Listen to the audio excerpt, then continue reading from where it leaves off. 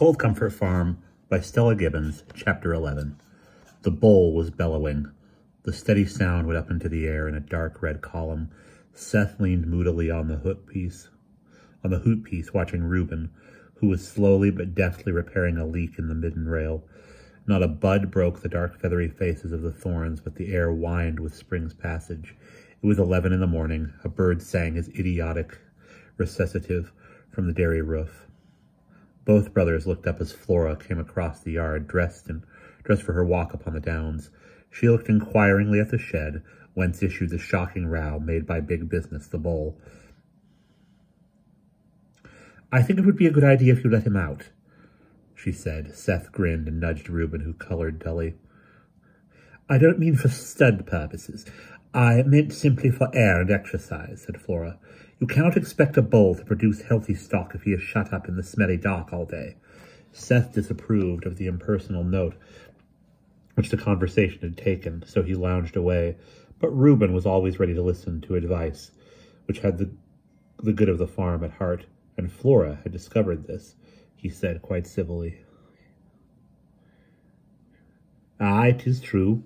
We mun let un out in the great field tomorrow." He returned to his repairing of the midden rail, but just as Flora was walking away, he looked up again and remarked, "So, you went with the old devil, eh?" Flora was learning how to translate the Starkadder Argot, and took this to mean that she had, last week, accompanied her cousin Amos to the Church of the Quivering Brethren. She replied in tones just tinged with polite surprise. "I am not quite sure what you mean, but if you mean did I go with cousin Amos to Beershorn, yes, I did." "Aye, you went, and did the old devil say anything about me?" Flora could only recall a remark about dead man's shoes, which it would scarcely be prudent to repeat, so she replied that she did not remember much of what had been said, because the sermon had been so powerful that it had driven everything else out of her head. "I was advising cousin Amos," she added, "to address his sermons to a wider audience. I think he ought to go round the country on a lorry preaching." "Frittering the harness birds off the bushes, more like," interposed Reuben gloomily. "At fairs and on market days, you see. If cousin Amos were away a good deal, it would mean that someone else would have to take charge of the farm, wouldn't it?" "Someone else will have to take charge of it in any case when the old devil dies," said Reuben. Stark passion curdled the whites of his eyes, and his breath came thraw. "Yes, of course," said Flora. "He talks of leaving it to Adam. Now, I don't think that would be at all wise, do you? To begin with, Adam is 90. He has no children, at least he has none so far as I know. And, of course, I do not listen to what Mrs. Beadle says. But I should not think he is likely to marry, should you? Nor has he the legal type of mind. I should imagine he would trouble to make a will. I shouldn't imagine he would trouble to make a will, for example. And if he did make one, who knows who he would leave the farm to? He might leave it to Feckless or even to Aimless, and that would mean a lot of legal trouble, for I doubt if 2 cows can inherit a farm. Then again, Pointless and Graceless might put a claim for it, and that could easily mean an endless lawsuit in which all the resources of the farm would be swallowed up. Oh no, I hardly think it would do for cousin Amos to leave the farm to Adam. I think it would be much better if he were persuaded to go on a preaching tour round England, or perhaps to retire to some village a long way off, and write a nice long book of sermons. Then whoever was left in charge of the farm could get a good grip of affairs here, and when cousin Amos did come back at last, he would see that the management of the farm must be left in the hands of that person in order to save all the bother of getting things reorganized. You see, Reuben, cousin Amos could not think of leaving the farm to Adam then, because the person who had been managing it would obviously be the person to leave it to. She faltered a little toward the end of her speech as she recalled that the Starkadders rarely did what was obvious, though they were only too embarrassingly ready to do what was natural. Nor did her remarks have the wished-for effect upon Reuben. He said in a voice thick with fury, "Meaning you?" "No, indeed, I've already told you, Reuben, that I should be no use at all at running the farm. Do you think you might believe me?" "If you don't mean you, who do you mean?" Flora abandoned diplomacy and said, "You! Me? You!" She patiently dropped into Starkadder. He stared thickly at her. She observed with distaste that his chest was extremely hairy. "'Tis impossible," he said at last. "The old lady would never let him go." "Why not?" asked Flora. "Why should he not go? Why does Aunt Ada Doom like to keep you all here, as though you were all children?" She's ill," stammered Reuben, casting a fleeting glance at the closed, dusty windows of the farm high above his head, where the lintits were already building under the sheaves. "If any of us says we'll leave the farm, she gets an attack. There have always been Starkadders at Cold Comfort. None of us mun go, except Harkaway, when he takes the money down to the bank at Beershorn every Saturday morning." "But you all go into Beershorn sometimes." "Aye, but 'tis a great risk. If she knew, 'twould bring on an attack." Excuse me. "An attack of what?" Flora was getting a little impatient. Unlike Charles, she deplored a gloomy mystery. Her illness. She ain't like other people's grandmothers. When she was no bigger than a linnet, she saw... Oh, Reuben, do hurry up and tell me, there's a good soul. All the sun will be gone by the time I get onto the downs. She's mad. Flat and dark, the word lay between them in the indifferent air. Time, which had been behaving normally lately, suddenly began to spin upon a bright point in endless space. It never rains, but it pours. "Oh," said Flora thoughtfully. "So that was it. Aunt Ada Doom was mad. You would expect, by all laws of probability, to find a mad grandmother at Cold Comfort Farm. And for once, the laws of probability had not done you down, and a mad grandmother there was." Flora observed, tapping her shoe with her walking stick, that it was very awkward. "Aye," said Reuben, "'tis terrible. And her madness takes the form of wanting to know everything that goes on. She has to see all the books twice a week. The milk book, and the chicken book, and the pig book, and corn book. If we keeps the books back, she has an attack. 'Tis terrible. She's the head of the family, you see. We mun keep her alive at all costs. She never comes downstairs but twice a year, on the 1st of May and the last day of the Harvest Festival. If anybody eats too much, she has an attack. 'Tis terrible." "It is indeed," agreed Flora. It struck her that Aunt Ada Doom's madness had taken the most convenient form possible. If everybody who went mad could arrange in what way it was to take them, she felt pretty sure they would all choose to be mad like Ada Doom. "Is that why she doesn't want to see me?" she asked. "I've been here nearly a month, you know, and I have never seen her yet." "Aye, maybe," said Reuben indifferently. His long speech seemed to have exhausted him. His face was sodden, sunk on itself in defensive folds. "Well, anyway," said Flora briskly, "because Aunt Ada is mad, there is no reason why you should not try to persuade Cousin Amos to go on a preaching tour and then manage the farm while he is away. You have a stab at it."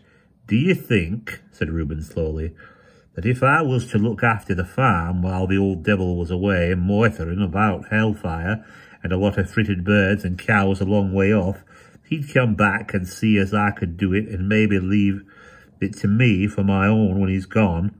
"Yes, I do," said Flora firmly. Reuben's face became contorted with a number of emotions, and suddenly, even as she watched him, victory was hers. "Aye," he said hoarsely. "Dang me if I don't din into the old devil. Now he must be off speechifying this very week." And much to her surprise, he held out his hand to her. She took it and shook it warmly. This was the first sign of humanity she had encountered among the Starkadders, and she was moved by it. She felt like Stout Cortez or Sir James Jeans on spotting yet another white dwarf. She was cheerful as she walked away toward the downland path. If Reuben did not overdo the persuading stunt, and this was a real danger, for Amos was astute and would soon see through any obvious attempt to get rid of him, her plan should succeed. It was a fresh, pleasant morning, and she felt the more disposed to enjoy her walk because Mr. Mybug, she had not learned to think of him as Meyerberg, was not with her. For the last 3 mornings he had been with her, but this morning he had said that he really ought to do some work. Flora did not see why, but one excuse was as good as another to get rid of him. It cannot be said that Flora really enjoyed taking walks with Mr. Mybug. To begin with, he was not really interested in anything but sex. This was understandable, if deplorable. After all, many of our best minds have had the same weakness. The trouble about Mr. Mybug was that ordinary objects, which are not usually associated with sex, even by our best minds, did suggest sex to Mr. Mybug, and he pointed them out and made comparisons and asked Flora what she thought about it all. Flora found it difficult to reply because she was not interested. She therefore obliged merely to be polite, and Mr. Mybug mistook her lack of enthusiasm and thought it was due to inhibitions. He remarked how curious it was that most young English women, English women about 19 to 24, were inhibited. Cold, that was what young English women from 19 to 24 were. They used sometimes to walk through a pleasant wood of young birch trees, which were just beginning to come into bud. The stems reminded Mr. Mybug of phallic symbols, and the buds made Mr. Mybug think of nipples and vaginas. Mr. Mybug pointed out to Flora that he and she were walking on seeds which were germinating in the womb of the earth. He said it made him feel as if he were trampling on the body of a great brown woman. He felt as if he were a partner in some mighty rite of gestation. Flora used sometimes to ask him the name of a tree, but he never knew. Yet there were occasions when he was not reminded of a pair of large breasts by the distant hills. Then he would stand looking at the woods upon the horizon. He would wrinkle up his eyes and breathe deeply through his nostrils and say that the view reminded him of one of Poussin's lovely things. Or he would pause and peer in a pool and say it was like a painting by Manet. And, to be fair to Mr. Mybug, it must be admitted he was sometimes interested by the social problems of the day. Only yesterday, while he and Flora were walking through an alley of rhododendrons on an estate which was open to the public, he had discussed a case of arrest in Hyde Park. The rhododendrons made him think of Hyde Park. He said that it was impossible to sit down for 5 minutes in Hyde Park after 7 o'clock in the evening without being either accosted or arrested. There were many homosexuals to be seen in Hyde Park. Prostitutes, too. God, these rhododendron buds had a phallic, urgent look. Sooner or later, he should have to tackle the problem of homosexuality. We should have to tackle the problem of lesbians and old maids. God, that little pool down there in the hollow was shaped just like somebody's navel. He would like to drag off his clothes and leap into it. There was another problem. We should have to tackle that, too. In no other country but England was there so much pruriency about nakedness. If we all went about naked, sexual desire would automatically disappear. Had Flora ever been to a party where everybody took off their clothes? Mr. Mybug had. Once a whole lot of us bathed in the river with nothing on, and afterwards little Harriet Belmont sat naked in the grass and played to us on her flute. It was delicious, so gay and simple and natural. And Billy Polsweat danced a Hawaiian love dance, making all the gestures that are usually omitted in the stage version. Her husband had danced too. It had been lovely, so warm and natural, and real somehow. So, taking it all round, Flora was pleased to have her walk in solitude. She passed a girl riding on a pony, and 2 young men walking with knapsacks and sticks, but no one else. She went down into a valley, filled with bushes of hazel and gorse, and made her way toward a little house built of gray stones, its roof painted turquoise green, which stood on the other rise of the down. It was a shepherd's hut. She could see the stone hut close to it, in which the ewes were kept at lambing time, and a shallow trough from which they drank. Mr. Mybug had been there. If Mr. Mybug had been there, he would have said that the ewes were paying the female things tribute to the life force. He said a woman's success could only be estimated by the success of her sexual life, and Flora supposed he would say the same thing about a ewe. Oh, she was glad he wasn't there. She went skipping round the corner of the little sheep house and saw Elfine sitting on a turf and sunning herself. Both cousins were startled, but Flora was quite pleased. She wanted a chance to talk to Elfine. Elfine jumped to her feet and stood poised. She had something of the brittle grace of a yearling foal. A dryad smile played on the curious, sullen purity of her mouth. But her eyes were unawake and unfriendly. Flora thought, what a dreadful way of doing one's hair. Surely it must be a mistake. You're Flora. I'm Elfine, said the other girl simply. Her voice had a breathless, broken quality that suggested the fluty, sexless timbre of a choir boy's notes. Only choir boys are seldom sexless, as many a harassed vicaress knows to her cost. No prizes indeed, thought Flora rather rudely, but she said politely, Yes, isn't it a delicious morning? Have you been far? Yes, no. Away over there, the vague gesture of her outflung arm stretched in some curious fashion. Illimitable horizons. Judith's gestures had the same barrierless quality. There was not a vase left anywhere on the farm. I feel stifled in the house, Elfine went on, shyly and abruptly. I hate houses. Indeed, said Flora. She observed Elfine draw a deep breath, and knew that she was about to get well away on a good long description of herself and her habits, as these shy dryads always did when you gave them half a chance. So she sat down on another turf in the sun and composed herself to listen, looking up at the tall Elfine. Do you like poetry? Asked Elfine suddenly. A pure flood of color ran up under her skin. Her hands burnt and bone mottled as a boy's were clenched. Some of it, responded Flora cautiously. I adore it, said Elfine simply. It says all the things I can't say for myself. Somehow it means... Oh, I don't know. Just everything somehow. It's enough. Do you ever feel that? Flora replied that she had occasionally felt something of the sort, but her reply was limited to the fact that she was not quite sure exactly what Elfine meant. I write poetry, said Elfine. So I was right, thought Flora. I'll show you some. If you promise not to laugh. I can't bear my children to be laughed at. I call my poems my children. Flora felt that she could promise this with safety. And love, too, said Elfine, her voice breaking and changing shyly, like the Finnish ice under the first lusty rays and wooing winds of the Finnish spring. Love and poetry go together somehow. Out here on the hills, when I'm alone with my dreams, oh, I can't tell you how I feel. I've been chasing a squirrel all the morning. Flora said severely, Elfine, are you engaged? Her cousin stood perfectly still. Slowly the color receded from her face. Her head drooped. She muttered, There's someone. We don't want to spoil things by having anything definite and binding. It's horrible to bind anyone down. Nonsense, it is a very good idea, said Flora austerely. And it is a good thing for you to be bound down too. Now what do you suppose will happen to you if you don't marry this someone? Elfine's face brightened. Oh, but I've got it all planned out, she said eagerly.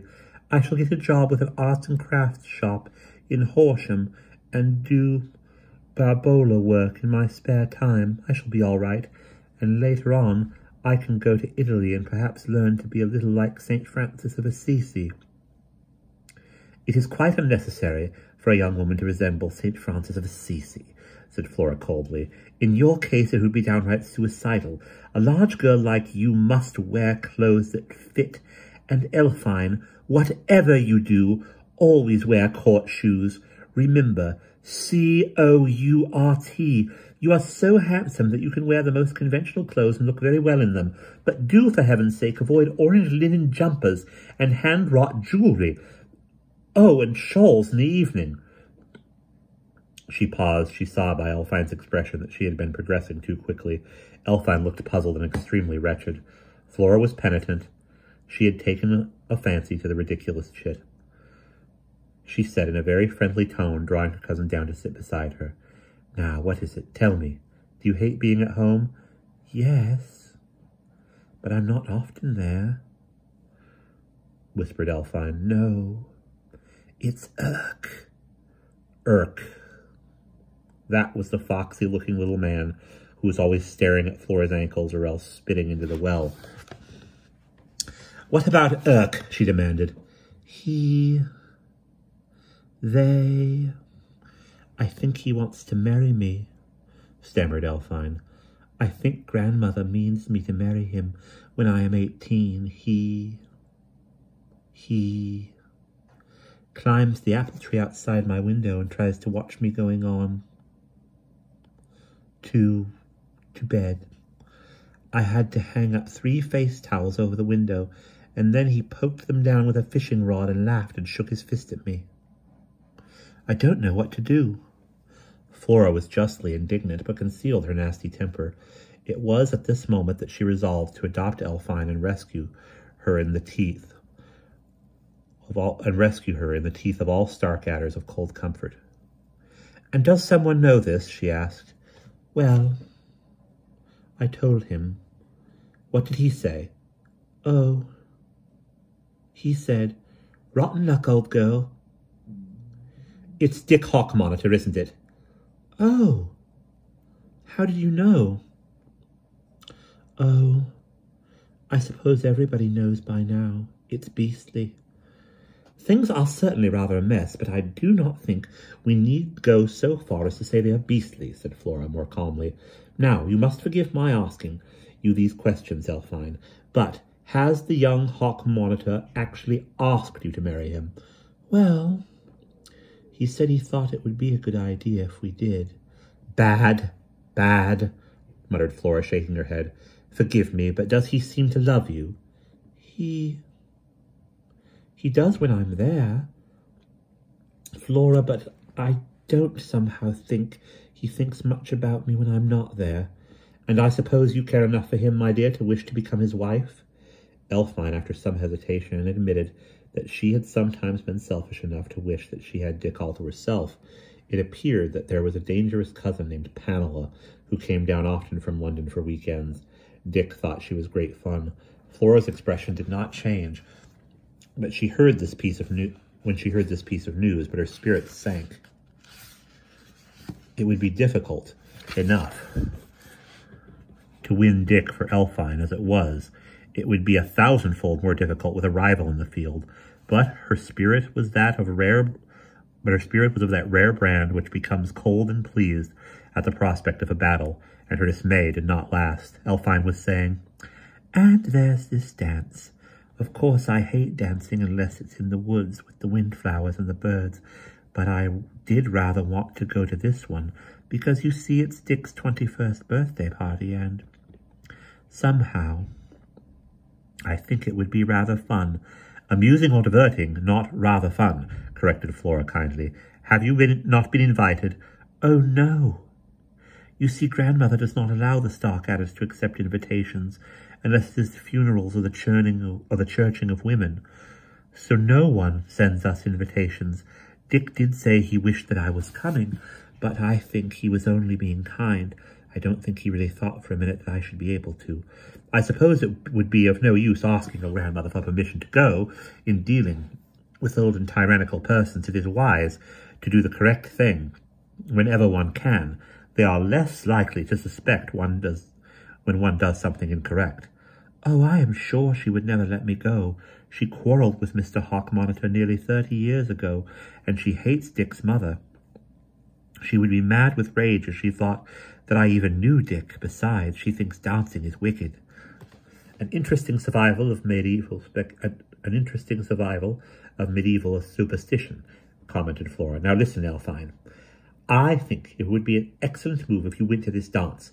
I will try and see if I can manage it. I shall go too and keep an eye on you. It may be a little difficult to secure invitations for us, but I will do my best, and when we have got our invitations, I will take you up to town with me, and we will buy you a frock." "Oh, Flora!" Flora was pleased to see that this wild bird-come-dryad atmosphere which hung over Elfine like a pestilential vapor was wearing thin. She was talking quite naturally. If this was the good effect of a little ordinary feminine gossip and a little interest in her poor childish affairs, the effect of a well-cut dress and a brushed and burnished head of hair might be miraculous. Flora could have rubbed her hands with glee. "When is this dance?" she asked. "Will many people be asked?" It's on the 21st of April, just a month from tomorrow. Oh, yes, it will be very big. They are holding it in the assembly rooms of Godmere, and all the country will be asked, because you see it's Dick's 21st birthday. All the better, thought Flora. It will be easier to work an invitation. She had so many friends in London. Surely there must be among them someone who knew these hawk monitors, and Claude Hart Harris could come down to partner her, because he waltzed so well. And who could be an escort for Elfine? Does Seth dance? She asked. I don't know. I hate him, said Elfine simply. I cannot say that I like him much myself, confessed Flora, but if he dances, I think it would be as well if he came with us. You must have a partner, you know, or perhaps you could ask some other man. But Elfine, being a dryad, naturally knew no other men. The only man Flora could think of who would be sure to be available for April 21st was Mr. Mybug. She had only to ask him, she knew, and he would come bounding along to partner Elfine. It was dreadful to have no choice but Seth or Mr. Mybug, but Sussex was like that. Well, we can arrange these details later, she said. What I must do now is find out if anyone in London among my friends knows these hawk monitors. I will ask Claude. He knows positive heads of people who live in country houses. I will write to him this afternoon. She was well disposed enough toward Elfine, but she really did not wish to spend with her the rest of that exquisite morning.